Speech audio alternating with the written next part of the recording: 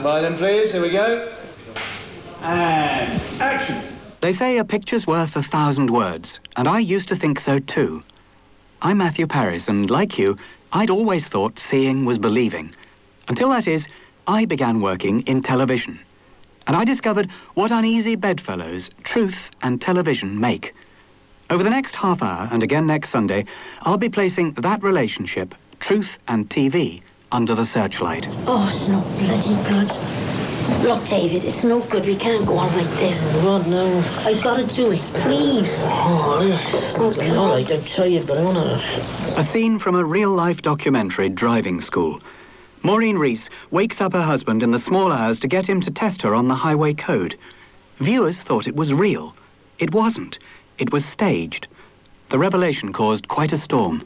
Now, before we sail into that storm, a word about direction. This is not another programme about a fake documentary on Colombian drug smuggling, not a shock horror expose of out-and-out forgery. It's not my contention that some television is for real, but some is sham. All factual television is sham. Everybody cheats. Just like in newspaper journalism. So before TV producers whine about glass houses, don't think I'm taking sides with Fleet Street. But the television professionals' standard response when one of their number is caught out, as over the fake drugs documentary, The Connection, oh, that was just a rogue producer, simply won't do. The problem with truth on TV is TV itself. Not one rotten apple, but the whole damn barrel. Across a whole range of programmes, there's a culture of artifice and mendacity. Necessarily. We believe what we see at our peril. Oh, it's only a paper moon hanging over a cardboard sea. But it wouldn't be make-believe if you believed in me. Oh, it's only a canvas sky hanging over a... Oh, no, if you've got that, I know what this is actually. Have you got the picture on? No. No, because this is some cutaways. Damon Rose is a TV director. He's here in a BBC editing suite putting the final touches to a 7.5-minute item, a true story about a disabled man who's met his girlfriend over the internet. It went out on BBC Two a few weeks ago. With a videotape editor, he spent 2 days mixing pictures, music and sound together, with occasional interruptions from Anton, Damon's guide dog. For Damon Rose is blind. Television isn't a very spontaneous medium, and for me, this is extremely useful as a blind person who directs television. The vast majority of the work is done in your head. It's done on the computer, on the word processor back in the office. You write it out, you structure it, you script it. When he leaves the office to shoot a film, he takes an assistant who describes the shots offered by the cameraman. Discussion with both helps Damon grasp what the film will look like. You've talked to your interviewees so many times on their telephones. You know the good little sound bites that they've got, and you want to bring that out on film. You ask the relevant questions. And if they don't say what you want to say, you make them say it. Damon's not quite handing the cast of his films a script, but very nearly. It's a standard procedure. Little happens for the first time on television. Have I Got News for You, Britain's most popular comedy quiz programme. Aren't the guests clever? And with Paul Merton tonight is a Daily Telegraph journalist who last year took a month off to spend some time on his own. He stood as a Conservative candidate in Wales. Boris Johnson. Idiotically, I hadn't really seen Have I Got News for You for ages, and I had a vague memory of it as being a quiz programme about the week's news. And so I had spent, about an hour a day boning up solidly on newspaper stories, and my head was stuffed. So let's plough on with flooding is caused by what? Lots of water. Rain, abundant rain. Actually, I do know the answer to this because it was in the papers. It's... You pitch up fairly early in the afternoon, and you're closeted in this weird sort of Japanese-style hotel cubicle full of fruit wrapped in cling film. I didn't get any fruit. No, well, and a sort of a shower for some reason, and no windows, but a few newspapers. After about an hour of agonising, Paul Merton comes and says, "How are you doing?" And then you're taken down to the studio, where they take you. They actually have a rehearsal of the whole thing. And to your mounting horror and dismay, you are shown all the things that you assume those brilliant wits are only seeing for the first time. and the scales fall from your eyes. It's a terrible thing to deprive people of the joy of believing that Have I Got News for You is, as you see it, a half hour of utterly brilliant, lightning repartee. Tightly edited. They record about an hour and a quarter, then edit out more than half, leaving the half hour that's broadcast on Friday evening. Few guests have gone public. I took my £800 and shut up. Boris Johnson got £1,000 but didn't shut up. In his case and mine, Ian Hislop captained the opposing team. How much of your audience do you think understands the way a programme like this is made? I think a lot of them don't understand, and I don't think most of them care. What they want to see is a programme that's funny, with people being funny and being controversial with each other. They like a sort of combative element. The sparring is, I agree, because I've been on the programme completely spontaneous, but I'm really asking about the part that isn't. The captions, the odd one out, all that. Those are always, I think, the least amusing bit. I mean, I think most people know anyway, because at least 4 newspapers have said, we reveal the secret, which they were told at a press conference when the question was asked, do you know the questions in advance? And the answer comes back, yes, so it's not terribly secret. Yes, but Ian, you enjoyed stripping bare the artifices of politics and, indeed, and the media. What kind of an answer is it when being accused of rigging something to be told, well, everybody knows we rig it, it's been in all the newspapers already? No, all I'm saying is it's never been denied. If people say, how is the programme put together, they have been told from day one that is how the programme's put together. So, I mean, saying, is it rigged? Do you know the answers in advance? We've always said yes.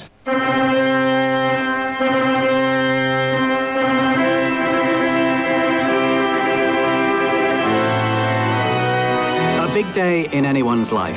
Wonderful to have it captured just as it happened by a professional television crew. We hadn't quite realised what was involved, that it was more that really virtually everything was staged and done over and over again. That's Lynn Parry Wood. Her father Bob married Audrey towards the end of last year, for both their second marriage, and they made a wonderful couple for an episode of Granada Television's The Big Day. But Lynn says, far from following the bride and groom as they planned and carried out their wedding, the television crew directed them. And far from it being, as it pretended, a diary of months of preparation, everything was filmed in the final week or so before the marriage. They filmed him having his hair cut. Well, he's had it cut the week before, so the barber was just pretending to snip his hair. The buying of the wedding ring, that was done before, that was returned to the shop, and he was filmed going in to pick it up. There's a waistcoat. Dad was pretending to try it on and also saying that Audrey hadn't seen it, to balance out the fact that my dad hadn't actually seen the wedding dress, so they sort of invented that little skit. She had seen it? She had seen it. Well, she suggested he buy it in the first place. She pointed the shop out and everything. She says Granada tried, unsuccessfully, to make the couple argue about their wedding plans. They wanted Lynn's dad to be filmed practicing his speech and admitting to an attack of nerves, so he did his best to oblige. For each scene, subjects were given general instructions about what was wanted, and then conversation was ad-libbed. As I watched the film with Lynn, she explained how she tried to capture some of this on her own camcorder. But it's quite funny because the film crew themselves do not like being filmed. No. And if you try and get close to them, they turn their back or they stop talking or they looked highly embarrassed. They just did not want to be filmed at all.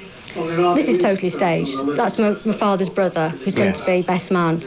And they're pretending to write a song for Audrey. And again, people were often saying, well, how did you like the song? Well, there wasn't any song. It was just something they set up just to introduce my uncle into the picture. They never did write a song for her? No, they never wrote a song. The end result was exactly how they are. It was a good representation, but in all other respects, it was fiction. And what is worrying, really, is that other people don't realise it's fiction, because people would come up to my father afterwards and say things like, well, did Audrey like the waistcoat? Or what happened about this? Or what happened about that? And my father's quite bemused. He said, well, it wasn't really happening. You know, it was just made up. And people really generally do not believe that it's made up. Granada Television refused me permission to use any clips from the programme. They declined to be interviewed, but said in a statement, The Big Day was a light-hearted series, not a hard-hitting current affairs programme. Asking someone to recreate a scene is exactly that, recreating something that actually happened. Granada Television therefore refutes that anybody was acting for the camera, as the word acting implies that a person is not being his or herself. This tortured sophistry, which would turn the Beatles film Help into a documentary, wriggles on the pinpoint of what I'm trying to indicate. Not that the things documentaries allegedly record mightn't have happened, not that they didn't happen at a different time. No, it's a smaller but creepier lie I'm trying to expose. Whether or not they happened, you, the viewer, haven't, as you believe, witnessed an actual event. If the sort of thing that you've just described is done, I don't find that acceptable. Jeremy Mills is one of Britain's most successful TV producers. Now a director at industry leader Lion Television, he's one of the men behind such favourites as Airport and Hotel. He's the executive producer of BBC One's new docusoap, Paddington Green, which starts tomorrow night. I have a rule for our sort of programmes that we make, that if you're trying to tell a story about somebody's life and something that's happening in it, and you miss a crucial moment, the skill then is to find another way of telling it. Classic thing, somebody gets a phone call saying they're about to be sacked or they've been sacked. You miss that phone call, you either just have to get them to tell you about that, or you get them to tell somebody else who doesn't know about it to get their reaction out. The one thing you can't do is reenact the phone call, because that, A, it doesn't feel right, and B, it would be dishonest. Night and day, you are the one. Only you neath the moon or under the sun. Soho Stories went out on BBC Two about 2 years ago. Jeremy Mills was its executive producer and therefore ultimately responsible for the series. We were introduced to a range of colourful characters from this square mile of London. Among them a hardened drinker, a prostitute and a drag queen. It was filmed by the talented cameraman and director Chris Tyrrell. Soho Stories kicked off with a dramatic 24 hours in Soho on the day the area was brought to a standstill by an IRA bomb scare. It's Greater London Radio from the BBC on 94.9 FM, and news is just coming in that the West End is being closed to all traffic. Initial reports suggest a bomb alert around the Soho area, but we're waiting for... I'm sure Chris probably thought his ship had come in, because he was obviously filming around the area that day, and he didn't know a bomb scare was going to happen, of course. So he got this marvellous footage of Soho deserted. I believe the Haymarket is shut, Regent Street South is shut, Piccadilly Circus is shut. Phil Murphy is the dresser at the Palace Theatre where Les Miserables is showing. TV viewers see him trapped inside the theatre, ironing shirts and waiting to hear if the matinee that day is cancelled. Here's what he said to the camera. At the moment, Soho is just completely cut off from the rest of the world. I mean, you can't get in or out. If people can't get into the area, then obviously the show can't happen. I mean, half the cast are still outside the exclusion zone, as it were. Now, note that term, at the moment. That's what he said. Perceptive viewers among you might have wondered how a single cameraman could have managed to pop up on both sides of the safety cordon at the same time. During that scene, we came to you inside the theatre, inside the exclusion zone, so he must have been there too. Well, you'd think that, but in fact, that was about 4 months later. They filmed me in the theatre. Did he give you a script of any kind? It wasn't so much a script, it was more like a suggestion of what I should say, and to recreate the fact it was supposed to be on the day of the bomb scare. Did it happen exactly like that? It happened in a way. It was more... It would have been better television had they been there on the day, because everybody in the theatre had to go down to the stalled bar, which is below ground level at the front of the theatre. And we basically stayed there for about 4 or 5 hours. So I was in the building. However, I wasn't ironing that day at all. But that rather sort of poignant shot of me sitting in the stalls, totally alone, surrounded by red velvet, empty seats, reading the paper, was totally fake. And our stage manager making the announcement on the tannoy to keep away from the windows and we're going to cancel the matinee was totally fake. Staff are advised that Soho is still cut off due to the current bomb scare. You're also advised not to stand next to any windows for your own safety. Was any attempt made to explain to viewers that much of this was reconstructed? No, not at all. No. Now I'm confused. The executive producer of that programme was Jeremy Mills, who told us his golden rule was that you don't ask your characters to reenact scenes. Yet Phil, and he says another character, were asked to pretend they were in the middle of a bomb scare 4 months after the event. And certain scenes, like the tannoy announcement, were, it seems, restaged. To try to clear this up, I phoned Jeremy Mills to ask him to explain this apparent contradiction. Nobody was asked to reenact anything, as far as I'm aware, and I think the thing you're talking about is 2 very short interview clips that Chris did after the event. Well, you had Phil, as I understand it, standing at the ironing board, ironing shirts, and talking as though there were a bomb scare in progress, but he says that was recorded 4 months after the event. It may well have been.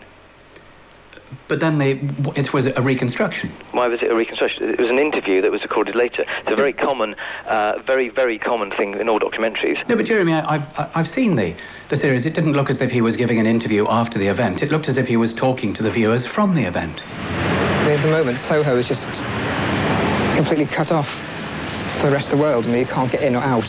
Why don't you just admit that it was a reconstruction? There wasn't a reconstruction. What do you mean by a reconstruction? As far as I'm concerned, when you get people to get together and reenact scenes that have happened, that interact with other people, because you haven't got it, that's one thing. When you go back and talk to people on a one-to-one basis and interview, clearly that's something different. Jeremy Mills there. Words just fail me. Unusual? Well, take another programme we've investigated. A Channel 4 documentary about two 17-year-old rent boys in Glasgow, broadcast in September 1997. Chickens, Too Much, Too Young. It told the moving story of David and Cammy and their life on the streets of Glasgow. It was peppered with dramatic footage of the two negotiating with clients from their office, a public toilet, and on their office phone, a public call box.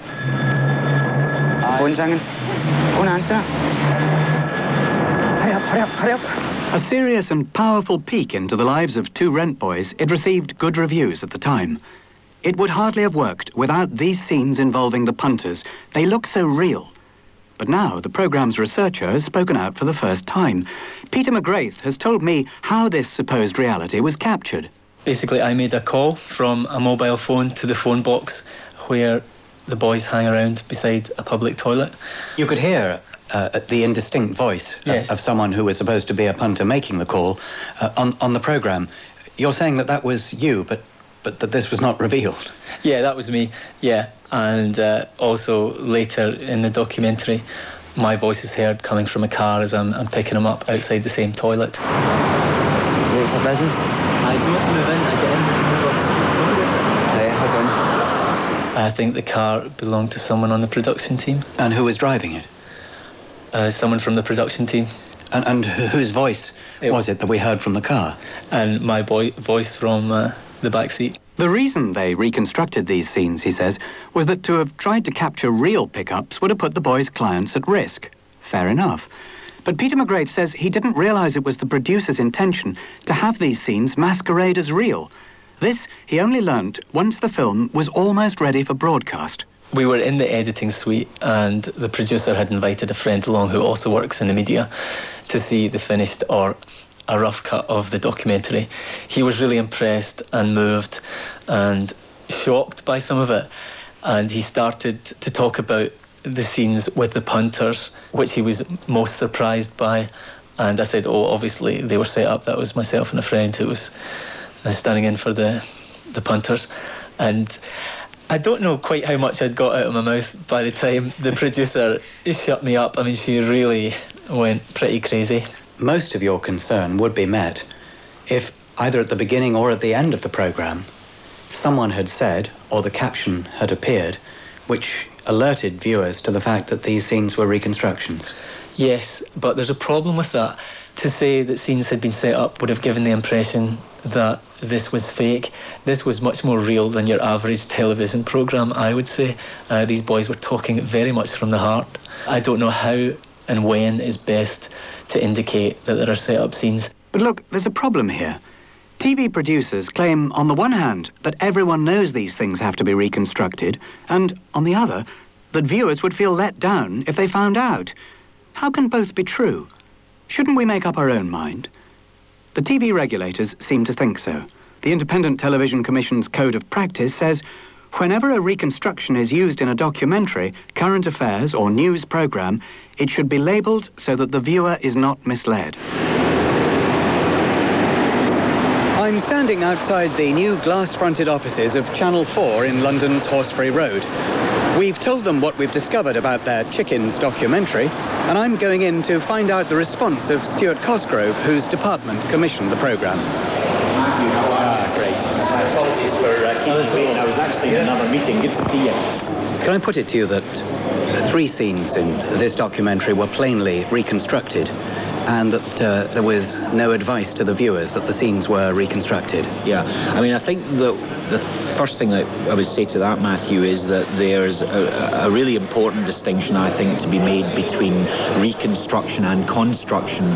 What the programme makers had elected to do was to demonstrate things that actually did happen in real life, but they were doing them on a date or a day different from their actual reality in terms of the filming events. I mean, curiously enough, not unlike exactly what we're doing just now. My days for being at Channel 4's headquarters in London are usually Thursday and Friday, although I've come down on a Tuesday to do this interview, so we're in exactly the same position of, as it were, constructing reality of the going-ons of people's lives. Well, not entirely. We haven't done this interview before. It's happening now, and this is the only time that it's happening, and it's real. But the scenes reconstructed for the Chickens programme were not actually happening, but the viewers thought they saw the boys doing these things, and in fact the viewers didn't. Do you accept that the ITC Code of Conduct on reconstruction was breached in this case? No, I don't accept that at all, because I actually don't accept the terms of what you're saying in terms of reconstruction. What this was certainly a modification and a construction of events that do actually happen. Clearly there might have been other ways that we could have communicated to the audience the exact nature of how the filming took place, but it certainly wasn't a reconstruction as you would put reconstruction with a flashing light on the screen. It wasn't that, and therefore it wasn't a breach of the code. Well, I don't know any other definition of the term reconstruction. The term reconstruction doesn't mean that it intended to deceive. It simply means that a scene was reconstructed. No, I think the point I'm making is that the scene was actually more of a construction than a reconstruction. Stuart Cosgrove at Channel 4. Construction is not a word that appears in the ITC's rulebook. Reconstruction, construction, retrospective, interview. Where does this all leave us? Now, nobody seriously thinks that asking a politician to walk up a flight of stairs for the camera needs to be labelled reconstruction. Some people would think that asking a bridegroom to buy a wedding ring a second time ought to be labelled reconstruction. Most people would think that staging a nocturnal bedroom revision of the Highway Code should be labelled reconstruction. I think pretending to be in a bomb alert was a reconstruction. Do you think that asking quiz contestants to pretend they're hearing questions for the first time is a reconstruction? You may think that faking a curb-crawling incident with one of your production crew's own cars was a reconstruction, rather than a construction. No, I don't argue that we can easily distinguish the acceptable from the unacceptable. I argue that making good, attention-grabbing, gripping television pushes the producers, all producers, into artifice. It is only a paper moon hanging over a cardboard sea, but it wouldn't be make-believe if you believe in me. Next week in Parris on TV, I'll be finding out how TV justifies using pictures or sounds from one time or place to illustrate another. Clamper Ray Brown tells me how he acted up for the cameras, and I meet a programme maker who admits he tries to fool the public, Sir David Attenborough, on Life in Zoos. So join me, Matthew Parris, next Sunday at 12 noon here on 5 Live.